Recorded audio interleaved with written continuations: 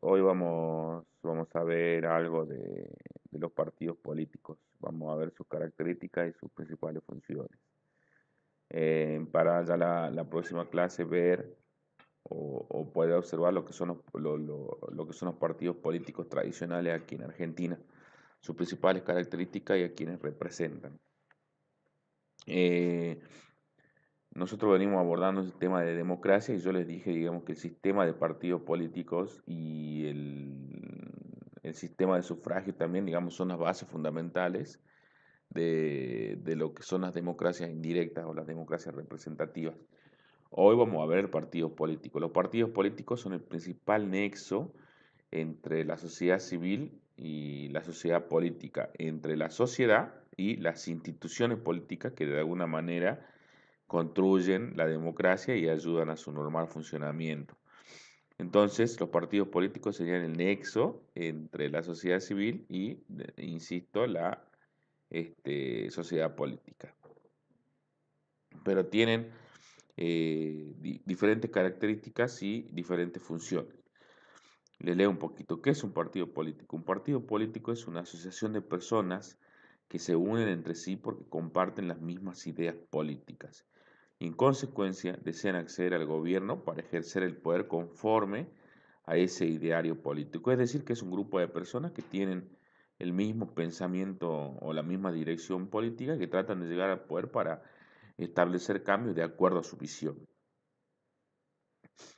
Esta sería la definición de un partido político.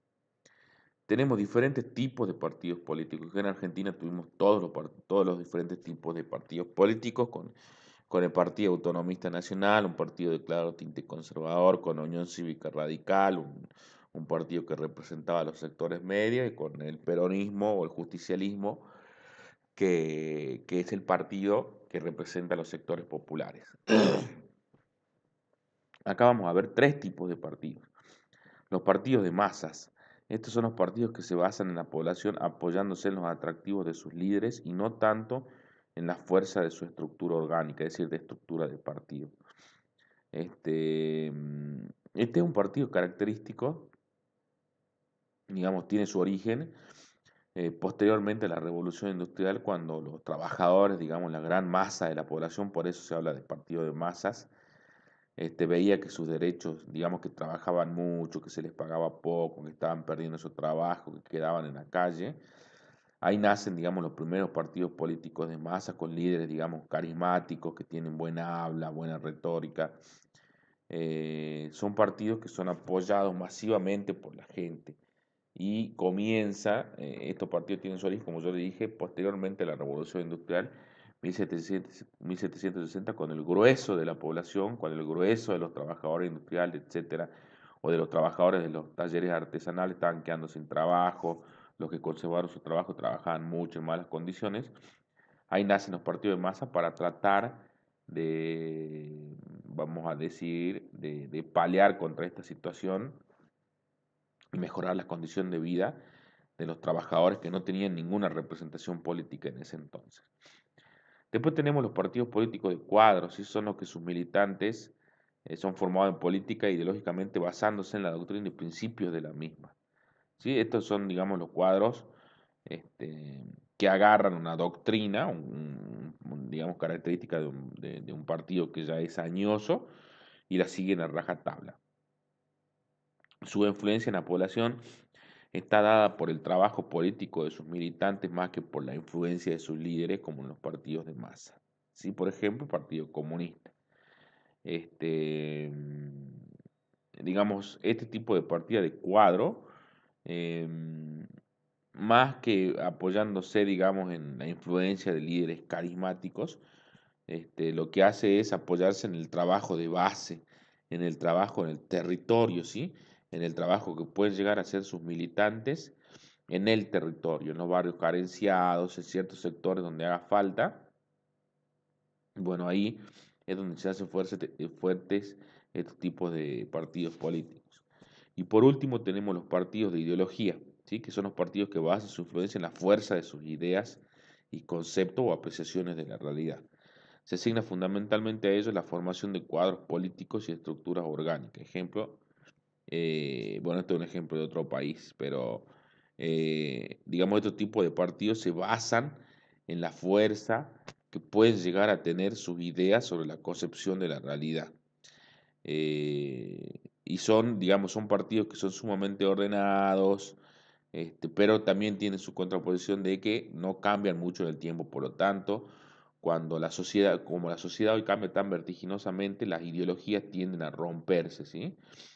Entonces, por eso, digamos, estos partidos políticos no tienen mucha vida, digamos, en la actualidad, porque como les cuesta cambiar, porque son partidos de base ideológica, y las sociedades cambian tan rápido que es como que no se acomodan rápido los cambios.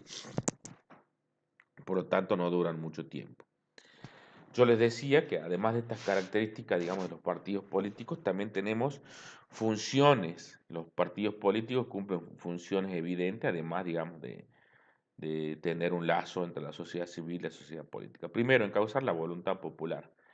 Es decir, que a través, digamos, del voto, de la elección de nuestros representantes por determinado partido, nosotros encauzamos nuestra voluntad popular frente a la imposibilidad de poder ir a una plaza y votar, digamos, a mano alzada, este, por las leyes que van a regir el destino de todo un país. Otra de sus funciones es educar al ciudadano para encarar su responsabilidad política, porque nosotros tenemos derechos, pero también tenemos obligaciones como ciudadanos. Una de ellas, por ejemplo, es ir a votar, interesarse, digamos, por los asuntos del lugar en donde nosotros vivimos. Entonces los partidos políticos, cuando uno forma parte de un partido político, o va a un partido político, a la sede de cualquier partido político, ahí es como que uno toma más conciencia de la responsabilidad que tiene como ciudadano.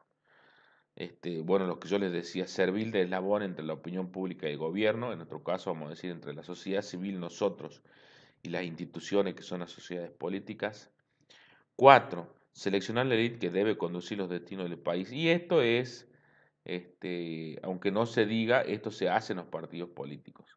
Quizá no tanto en los partidos políticos de base, digamos, como los partidos comunistas o socialistas, pero sí en los partidos políticos que tienen ya determinada envergadura. En el interior, digamos, se arregla quién va a ir, quién va a ser presidente, vicegobernador, intendente, concejal, etcétera. Eso es lo que se le critica a la mayoría de los partidos políticos hoy en Argentina. Es como que no es cierto, digamos, que todas las personas con ciertos años de residencia acá y ciertas características puedan participar, digamos, puedan participar seriamente en una elección. Cualquiera lo puede hacer, digamos, pero no todo partido tiene los recursos necesarios para campaña, en la radio, en la tele, etcétera, para aspirar a una presidencia o una gobernación, ¿sí? Digamos, digamos, en el papel está escrito que sí, pero no todo. Si no, serían electos casi las mismas personas todos los años, ¿sí? Fíjese, partidos como la Unión Cívica Radical, el Partido Justicialista, Hoy Cambiemos, son partidos que tienen gran poder adquisitivo para, para poder aspirar, digamos, a puestos como presidenciales, a gobernación, etcétera, como para cambiar la realidad. Entonces, y ellos, como son partidos tan grandes, es como que ya arreglan todo internamente para cuando salen las listas. Por eso, digamos, tan buenas las PASO, las elecciones que hacen antes de las elecciones presidenciales. Porque así cada uno de nosotros, digamos, podemos elegir la lista y no la eligen ellos, ¿sí? Aunque también todo es relativo, digamos, acá en nuestro sistema de partidos políticos. Es bueno, es joven, pero tiene ciertos vicios, como estas cosas que yo estoy contando, que no son difíciles de resolver, que se resuelven a lo largo de los años, varios años.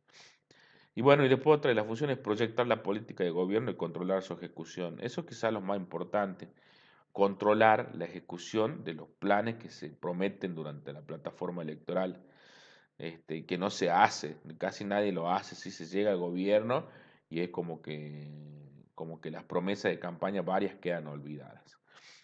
Bien, esto sería, digamos, lo concerniente a los partidos políticos, chicos. Espero que se haya entendido y le haya servido. Ya la próxima clase vamos a ver lo que tiene que ver con los partidos políticos más característicos de nuestro país. de la República Argentina. Les dejo un abrazo enorme.